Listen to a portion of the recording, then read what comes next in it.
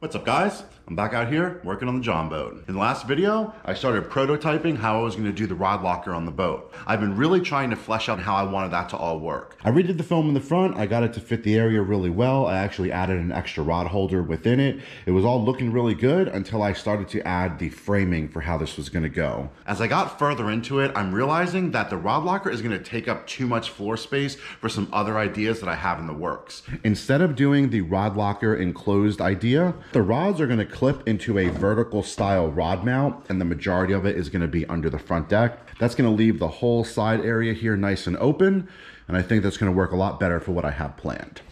All right, so the first thing I want to work on is getting this front bench paneled. I need to do a face panel and then a top panel. The height of this front panel here is at least the thickness of this piece of wood over the top brace, so when the other piece of wood sits down, these two things meet flush. 53 inches wide by 11 7/8 tall. A trapezoid thing, we're coming across, and then it's going to get slanted down on each side, and then a bottom. 53 inches in width, 11 7/8 in height, 48 3/4 on the bottom. Let's get this marked out on a piece of plywood and see if we can get this cut.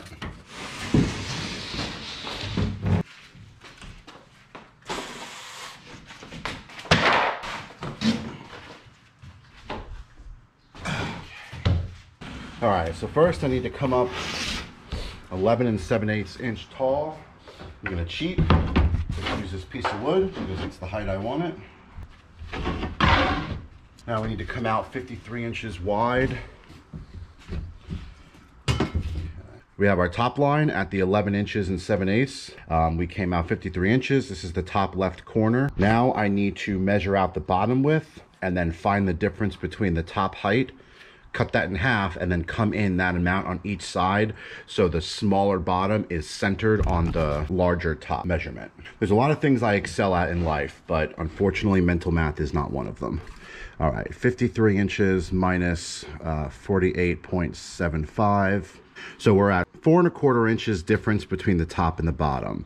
So that means if we take that and divide that by 2, that's 2.125, so 2 1/8.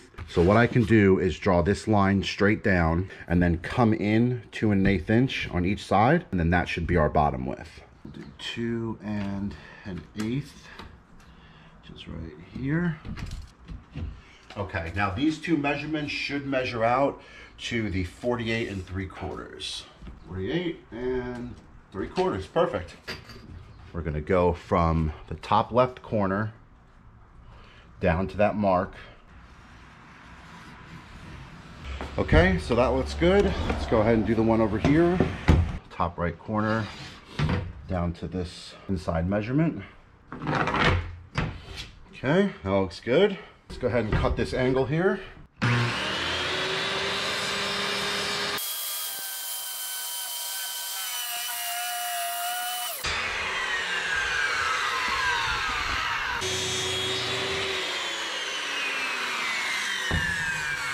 All right, well, there we go. I think that came out pretty darn good. All right, let's go ahead and fit this in the boat and see how it looks.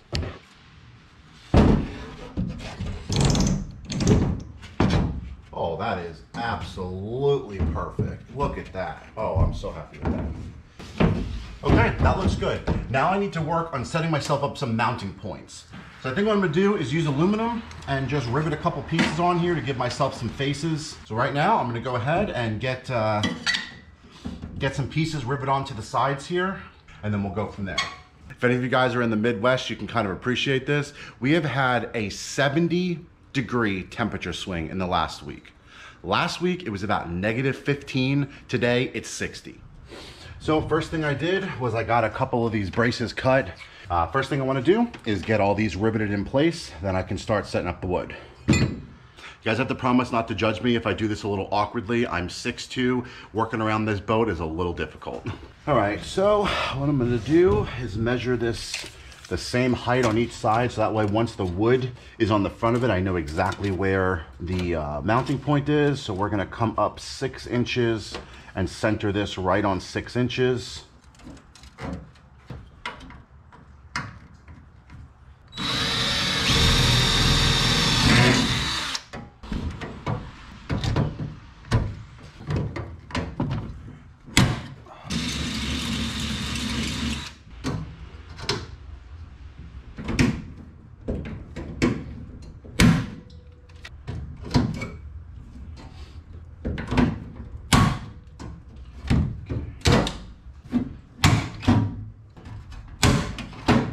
So something I'm gonna do before I actually affix this to the boat is I wanna seal it with epoxy, but I'm gonna drill out the holes now. That way when I do the epoxy, it seals the inside of the holes too. So it's hopefully gonna keep out like any moisture that can get into this wood and hopefully keep this around for quite a while. It's gonna be the inside of that line.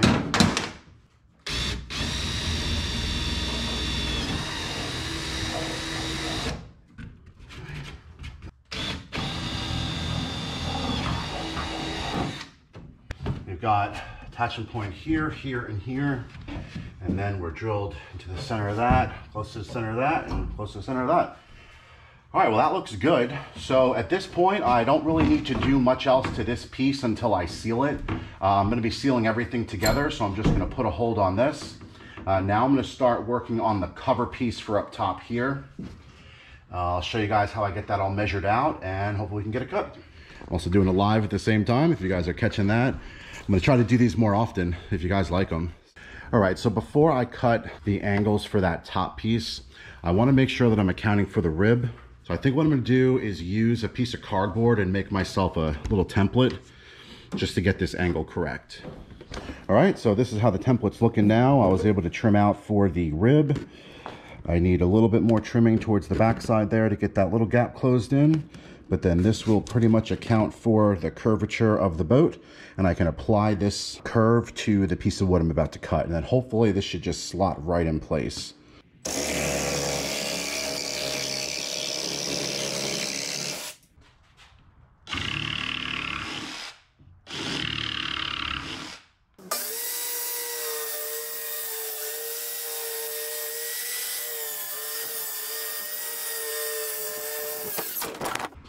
Graceful as always.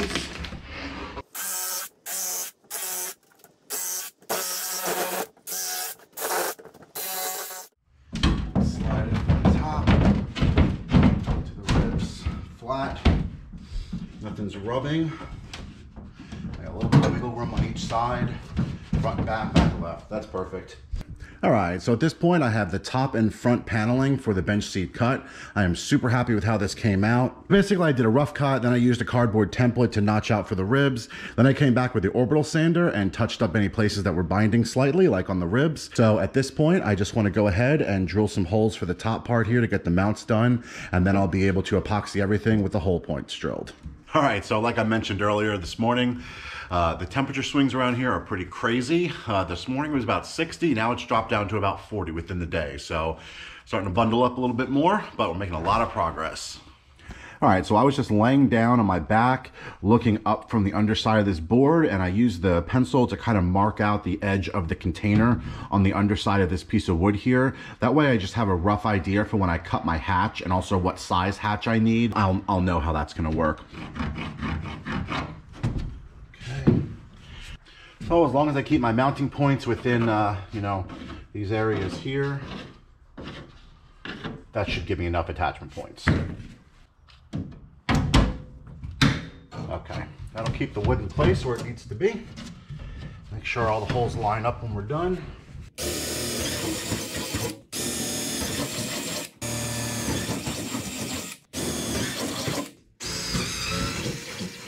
All right, guys, well, at this point, I'm really happy with how this front bench sheet is coming out. In the next video, I'm gonna be working on the side panels and getting everything epoxied so I can start working on the flooring. Now that the top lid is complete and I've measured out the storage bin from the underside, I can start looking at options for hatch lids and access to the storage bin.